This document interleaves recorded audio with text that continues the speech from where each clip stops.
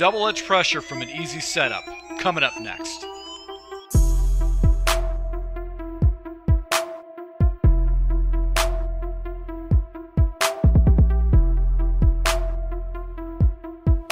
Hey, this is Full Game Prometheus, the only YouTuber that gives you full games of all the tips and schemes I post on my channel. I'll show you the good, the bad, and the ugly. Alright, so guys, new to my channel, make sure to subscribe button, also that notification icon so you can never miss an upload. So guys, I'm actually was in the lab and I was working on a Blitz setup for the 43 over plus. This actually is a universal setup, so you can pretty much use it on all different types of covered shells. So you could be a cover 3, a cover 4, a cover 2. So it provides you a little bit more flexibility with this. I'm going to show this to you in the cover 4 on how to set this Blitz. I will tell you, be very, very transparent with you. This is not the best blitz in the game. There are better blitzes in the game. This is not the best defense against run support. I actually used it online against a guy that really used a lot of heavy running, and I had to jump out of it because it just didn't have the run fits I was looking for. But it is a good defense to jump into in third and long type of situations. It's going to force your opponent to block 7. So in other words, if he's using a lot of crossing routes and stuff like that, this is going to put you in a situation where you can do that, and especially if third and long or fourth and long, you're going to basically get the pressure you're looking for.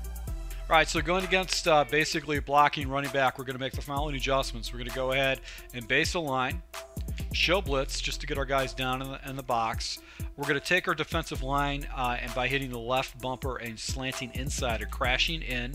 So you're going to see the guys crashing like this. And then we're going to go ahead and blitz our linebackers, our left of screen linebacker, and blitz our right of screen linebacker by hitting the right bumper and then the right stick right and right stick left. So it's going to be essentially set up like this. Now, the advantages of this defense is that it does get pressure against a block running back. It does get very fast pressure. The disadvantage is that you know, you're basically going to be showing your hand to your opponent. So if you use it in a scheme, it's been pretty effective. You're going to hover over the safeties. You can see the pressure actually comes in clean on both edges. So let's go ahead and see if we can get this off. Ideally, what you want to do is you want to go ahead have your fastest right of screen linebacker. So this guy, so it's going to be basically this guy over here is going to be our fastest linebacker at the lead position. So I think that Whitehead's a little bit faster, or Morrow's a little bit faster. So we're going to go ahead and see if we can get a better adjustment on that. So let's just go ahead and put this guy in the middle read right here, and we're going to pass commit if possible. And we just want to hold our blocks right there. And you can see I've got a high shell, so if he does go ahead and lob the ball up, I've got that type of protection. So let's just go ahead and see if we can set this up one more time. And you can see the pressure actually comes in, and I've also got defense for the high ball. So you can see I've got pressure coming in on both sides. I've got this pressure right here coming right in, and I've also got this pressure coming in right here because this defender is on an island against the tackle, and because I'm preoccupying the center, it bunches these guys up. So I've got dual edge pressure coming in. If he blocks his running back, it gets even better. So if he blocks a running back with this particular play, you're still basically going to get that pressure coming in if he blocks that running back.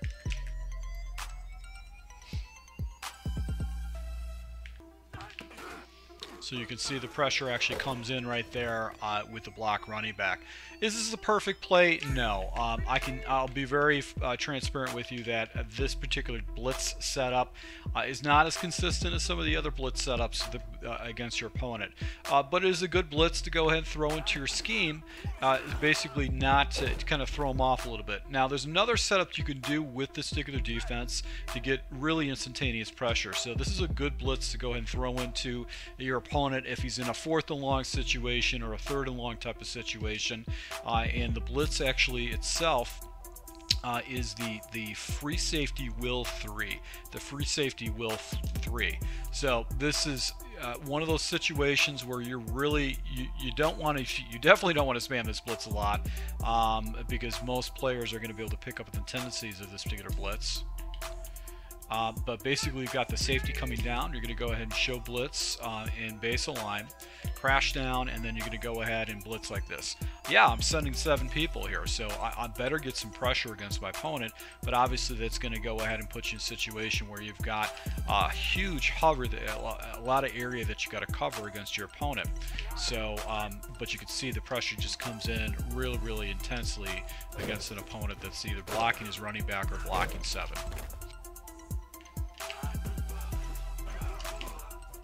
And he has got to get rid of that ball quick, because regardless if he blocks a bunch of people, 2 people are always going to get in, regardless of who he blocks. There's always going to be 2. In this type of situation, there's actually 3 people, because you have 3 people coming in with this blitz setup, because he sent out a 5th. He sent out his running back. So you can see this quarterback had to get rid of the ball quick, majorly quick. What's the weakness of this defense? Well, obviously, any kind of Ohio concepts where you have just a streak route that's going straight up, little out routes. Out routes are going to basically eat this up. Just a curl route will eat this up, because the defensive backs can't do this, especially against cover 4. So you could basically go ahead and build a scheme where you're actually throwing out some flats out there to actually go ahead and bait your opponent into blitz, or into throwing a long ball. But the middle of the seams are wide open. You have to carry a lot of different areas. So not necessarily the best blitz, most safest blitz, but it is a blitz that you can throw in those 3rd and 4th and long type of situations where you need to go ahead and get a stop against your opponent. Make sure he's got to get rid of the ball. I won a game with this particular blitz at the very end of the game, because I didn't show it to him the entire time. So once again, to my subscribers, thanks for your support, guys. Make sure smash that like button if you do like these kind of tips, and I'll be rolling out some more offensive, defensive tips to go ahead and take your game to the next level. Thanks a lot for your support, and until next time.